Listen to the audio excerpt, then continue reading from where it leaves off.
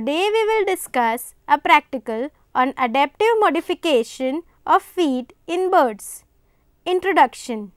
A biological adaptation is any structural, that is morphological or anatomical, physiological or behavior characteristics of an organism or group of organisms such as species that make it better suited in its environment. Structural adaptations are special body parts of an organism that help it to survive in its natural habitat.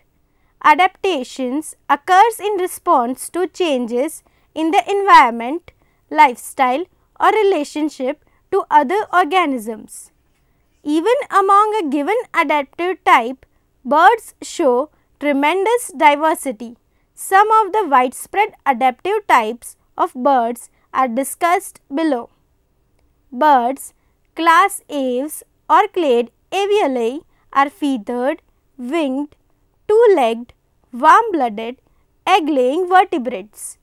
There are nearly 10,000 known species of modern or recently extinct birds marked under class Aves.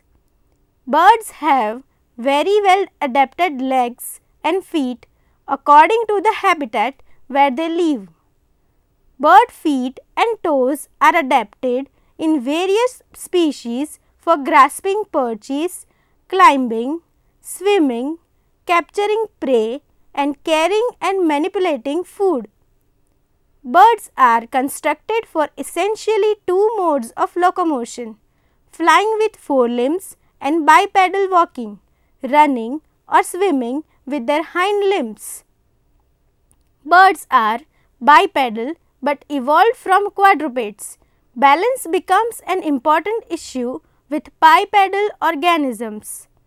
To help with balance, most birds have 4 toes, 3 of which point forward. The backward pointing toe is called the hallux. Here we will see different types of feet of birds with adaptive modification. There are various types of birds' feet like: first, cursorial or running feet; second, perching feet; third, climbing and clinging feet. In that, subtypes are: first, zygodactylous feet; second, heterodactylous feet; third, syndactylous feet; and fourth, pamperodactylous feet. Fourth is raptorial feet; 5, scratching feet; 6, swimming feet; 7, wading feet. First is cursorial or running feet.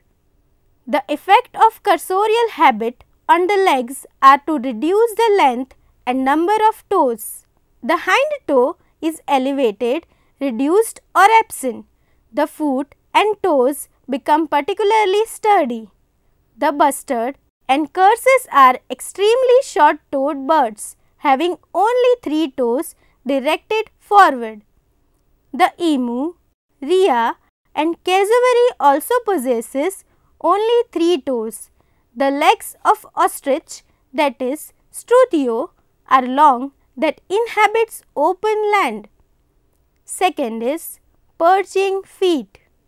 In perching birds, the tendon of the foot are so arranged that the weight of the body automatically causes the toes to flex and grasp the perch when the bird alights upon a branch. The great majority of birds belong to the category of perching birds or passers. The passerine or perching foot is an example: sparrow, robin, crow, is characterized by the usual arrangement of 3 toes in front and 1 behind. The toes are large and provided with sharp and curved claws. The anterior toes are slender, while the hind toe or hallux is long, strong, incumbent and opposable for securely fastening the foot to a branch. Third is climbing and clinging feet. Many birds lead a strictly arboreal life. Their feet are used as grasping organs. They are especially adapted for clinging and climbing on vertical surfaces. Different kinds of climbing feet are found in different types of birds. First is zygodactylous feet. In parrots, toucans, cuckoos and woodpeckers, the outer or fourth toe remains permanently turned backwards. Thus, the foot becomes yoke-toed, having two toes, that is hallux and outer, pointing backwards, and two, that is second and middle, in front. Second is heterodactylous feet. The foot in trogons is unique in that, unlike woodpeckers, the hallux and second and outer toe. Third is syndactylous feet. In syndactylous feet, all the front toes or the middle and outer toes are united together. As an example, the kingfishers, blue jaws or rollers and bee-eaters. Fourth is pamperodactylous feet. In swifts, hummingbirds, martinets and woolies or mousebirds, the hallux can be turned forwards so that all the toes point forwards and the birds are enabled to cling to the steep faces of cliffs or under caves of house while they feed their young. These birds spend almost the whole of their walking hours on the wing and almost never alight on ground. Their hind limbs are reduced to the smallest possible size, barely strong to grasp a perch, a striking illustration of the effects of disuse on the science of size of the hind limbs. Fourth is raptorial feet. Predatory or carnivorous birds like vultures, hawks, kites, eagles and owls, etc. have strongly taloned feet for striking and grasping the swiftly moving prey. All the four toes are present and hallux is always strong developed. The grip of foot is increased by the development of large fleshy bulbs or tyleri on the under surface of toes, especially long in the sparrow hawk. In ospreys and fishing owls, that is Ketupa, the tyleri are absent. Instead, the skin is beset with sharp, denticulate, horny spines. This roughened surface serves to maintain a grip on slippery creatures such as fish, which form their staple diet. The outer or fourth toe is reversible, and in ospreys, the strength of feet of raptorial birds is enormous. The goshawk, for example, kills its prey by the grip of its feet. Fifth is scratching feet. The gallinaceous birds such as the fowls, quails, pheasants and other ground dwelling birds have stout feet with strongly clawed toes, which are adapted for running and scratching. Sixth is swimming feet.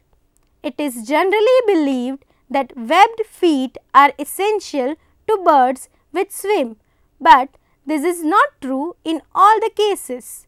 For example, water hens are expert swimmers, having free toes of great length and slenderness. The frigate bird has short legs with considerably reduced webs. The screamers, a tribe of ducks, swim much but have free toes. Among diving birds like coots, phalaropes and grebes, the feet are lobate. All the toes are free, but each toe is pedal-like, bordered on either side by a flat lobe or expansion of skin. The nails are flattened and the tarsus compressed. In ducks, teals, mallards, loons, albatross, flamingos, terns, skimmers, puffins and gulls, etc., the feet are webbed and adapted for swimming and paddling. Only 3 anterior toes are united in a web. The foot is totipalmate or pelicaniform in steganopodous birds such as cormorants, pelicans, darters, gannets and boobies, characterized by having all the 4 toes enclosed in a web. 7 is wading feet. The legs and toes are exceptionally long and slender for padding or walking over aquatic vegetation and mud in wading or marsh birds such as herons, snipes, jacana, Virginia rail, etc. The web is absent or only feebly developed, as in greater yellow lag. Some other examples are as follows. First is little woodpecker, Eurasian tree creep. The creepers, which are arboreal species, have zygotactylous toes allowing them to climb on the tree trunks. Second is Ceylon junglefowl. They have robust legs made for walking. The feet have 4 toes, 3 forwards and 1 backward, equipped with strong claws. They often scratch the ground to catch insects and earthworms. Third is Eurasian common cranes. The largest species such as cranes and storks can be found in both wet and drier areas. They usually forage mainly in cultivated areas and drier fields, but they also can be seen in rice fields, marshes or along the shores and the river banks. Fourth is limpkin. They have robust, long legs and feet equipped with long, strong toes. They are able to walk as well as in harvested fields as in shallow or deeper water according to the range. Fifth is Brazilian teal goosander. They have short legs and webbed feet. The foot has 3 front toes joined by a fine membrane, allowing these birds to swim easily when the membrane stretches under the water pressure. The rear toe is shorter and free. The feet are used as paddles and propel the bird into the water. Sixth is common eider whooper swan. On the other hand, the webbed feet make very difficult for these species to walk or run on the ground. 7 is pink-footed goose, bar-headed goose. They are often seen close to the water, feeding on grass, walking slowly while grazing. 8 is king penguin, rock hopper. It has thick, short legs and webbed feet. These birds walk much more, often in the snow or the ice, and their feet are stronger with thicker membrane. They swim with the help of their flippers and seem to fly underwater. 9th is African jacana. The jacanas have long thin legs and very long fine toes, 3 forwards and 1 backwards. These birds often move by walking on the broad leaves of aquatic vegetation such as water lilies or similar plants. 10 is common moorhen. The moorhens have shorter legs than jacanas, but their feet are very similar, slightly shorter but with thin toes. They occur in aquatic areas with floating vegetation and swim very well. 11 is giant wood rail. The rails have strong, long legs equipped with robust, long toes but shorter than in jacanas. They can swim if necessary. 12 is common coot. The coots have relatively short legs compared to the other species, but their feet are unique. Each toe is equipped with a series of fleshy lobes and the underside is flat, allowing the bird to swim but also to run and walk on the mud. They have 3 toes forwards and 1 backwards.